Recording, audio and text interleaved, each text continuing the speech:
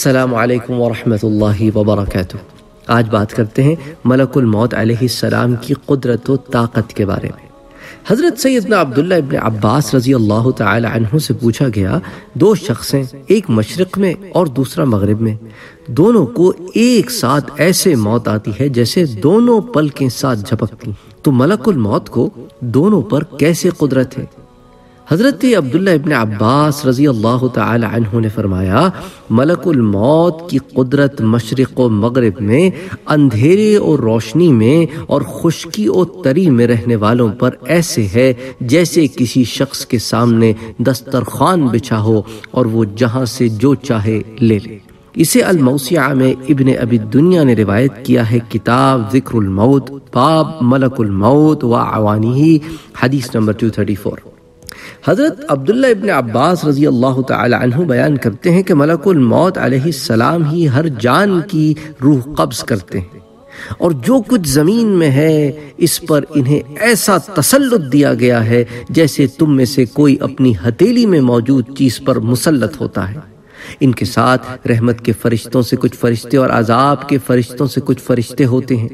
جب وہ کوئی نیک روح قبض کرتے ہیں تو اسے رحمت کے فرشتوں کے حوالے کر دیتے ہیں، اور جب کوئی خبیث روح قبض کرتے ہیں تو اسے عذاب کے فرشتوں کے سپرد کر دیتے ہیں۔ اسے در منثور میں امام سیوطی نے روایت کیا ہے، سورہ سجدہ میں آیہ نمبر 11 کے تحت۔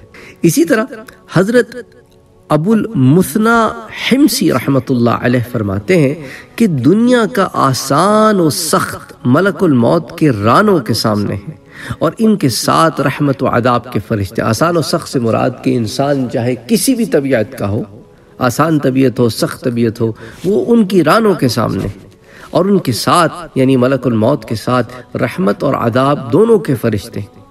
ملک الموت روحیں قبض کر کے جو رحمت کے فرشتے ہیں اور جو عذاب کے فرشتے ہیں ان کے حوالے کر دیتے ہیں، ڈیپینڈنگ کہ وہ اچھی روح ہے کہ خراب روح ہے۔ تو عرض کی گئی کہ جب گھمسان کی جنگ ہو اور تلوار بجلی کی مانند چل رہی ہو تو فرمایا وہ روحوں کو بلاتے ہیں تو وہ حاضر ہو جاتی ہیں۔ سبحان اللہ۔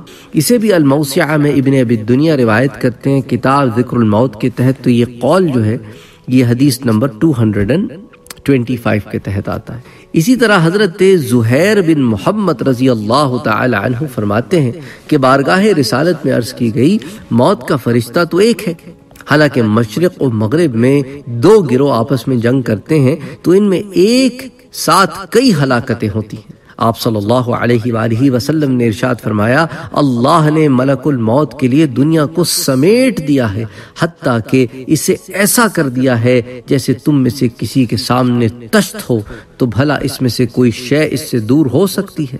اس روایت کو در منثور میں روایت کیا گیا ہے، سورہ السجدہ میں آیہ نمبر 11 کے تحت۔